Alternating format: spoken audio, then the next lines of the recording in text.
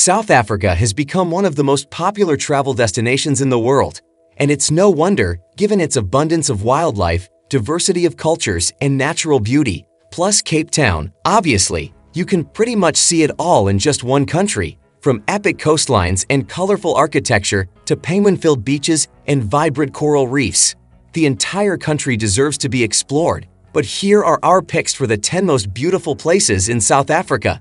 But before continuing further, please hit the subscribe button and press the bell icon so you never miss any update from us. Let's continue with our video. Number 1. Kruger National Park. Iconic, remote, and beautiful. Chances are if you tell someone you are going to visit South Africa, Kruger National Park is the kind of picture that they will envisage. Dust off your chalky suit, because if you want to surround yourself with natural wonder and exotic species, then look no further. This is the place to go for a safari. The gorgeous park is a nature reserve spanning just over 19,000 square kilometers. So, there are chances are that you would not get around it in a day. However, if you are paying a flying visit, there are faster ways to take it all in, which will allow you to see mountains, savanna, and tropical forests. Guided tours are the way to go, and there are plenty of lodges if you feel you want to enjoy the flora and fauna for an extended amount of time. Easily one of the best and most famous places to visit in South Africa. Number 2. Cape Town. Cape Town is located on its own peninsula in the south of South Africa and definitely belongs on the list of the most beautiful places in South Africa. So what can you experience in this unique city on Table Mountain? Of course, you should climb Table Mountain. The mountain is about 1,000 meters high and extends over 6,500 hectares. However, you don't have to hike this mountain. There is also a cable car that takes you to the top in 7 minutes. During the ride, you can admire the 360 degrees panorama, which is only more impressive at the highest point. In the city itself, you can admire the culture of many different nations. This includes Bo-Kaap, a neighborhood near Signal Hill Park. The special thing about this neighborhood are the numerous colorful houses. Number 3. Durban. The water at the beach is much warmer than that of Cape Town, which encourages throngs of surfers to flock there every year. Durban is a real cultural melting pot and has the highest population of Indians in the world. As a result, the cuisine and culture are just a little different than you would expect in Africa. If you want to have a properly authentic curry, you won't find anywhere better. But it doesn't have to be hectic. If you make the trip to Vital Beach a real gem of a place to visit in South Africa, prepare to be amazed. The aquamarine water accompanied by white sand, which stretches for 18 or so miles, mean you can spend the day in relative solitude. Keep your eyes out for the endangered Samango monkeys, as they are a bit rare nowadays. Number 4. Stellenbosch. Architecture, wine, food, culture. I hear you cry, where can we find all of these things combined? Well, my answer to you is South Africa's second oldest town, Stellenbosch.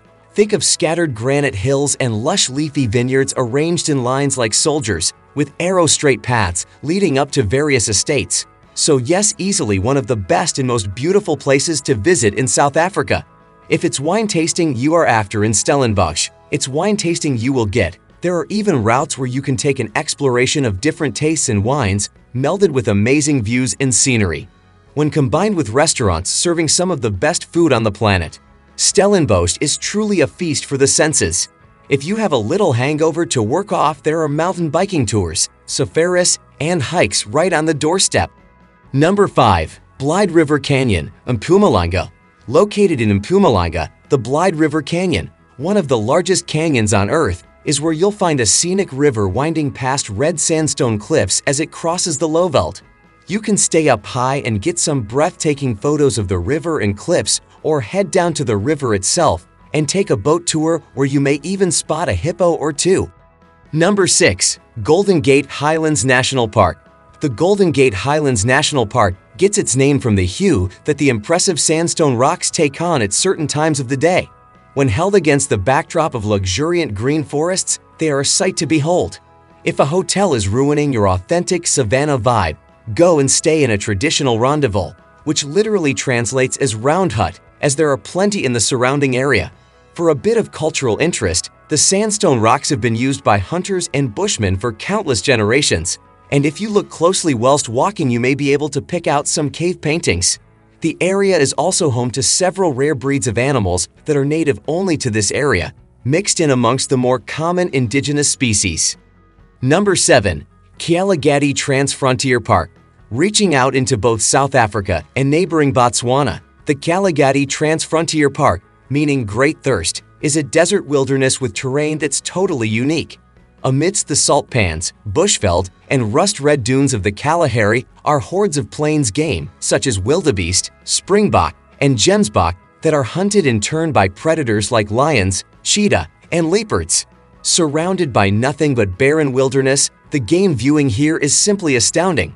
The Kgalagadi was once split in two: South Africa's Kalahari Gemsbok National Park in South Africa and Botswana's Gemsbok National Park were combined to form one official park in 1999. Due to its vast expanse, part of the Kgalagadi is inaccessible without a four-wheel vehicle, and even then, it's an adventure. Named after the Kgalagadi tribes who formerly lived in this corner of the desert, some of the descendants of the original communities can still be found here today, such as the Meyer community and the Ko-speaking Komani community, so make sure you include a visit. Number 8. Cape of Good Hope. It looks nice, but we recommend you leave your bathing costume in the car. Why? Well, first of all, the South Atlantic is absolutely freezing, and secondly, because it is so rough that most people only swim there when they are victims of a shipwreck. This rocky promontory offers amazing views, dramatic windswept ocean vistas, and really remote experience. If you want the best views of the Cape, walk up to the lighthouse, or if you have had enough of being windswept, take the small train that will take you directly to the top. Number 9. Pretoria and Johannesburg. It is hard to describe the beauty of South Africa without a brief discussion on its troubled past. The truly extraordinary part of this country is the resilience of its people in the face of centuries-long oppression. There are two places in Pretoria and Johannesburg that are incredible not because of their natural beauty, but because of the fantastic people that represent these communities. The Apartheid Museum opened in 2001, and the emotional exhibits take you through the dramatic and poignant journey to freedom. Expect an incredibly moving experience. Number 10. Tsitsikamma National Park, Eastern Cape. Tsitsikamma stretches along 80 kilometers of pristine coastline. It is best known for its giant indigenous trees, such as milkwood and yellowwood, and its many hiking trails, including the Otter Trail.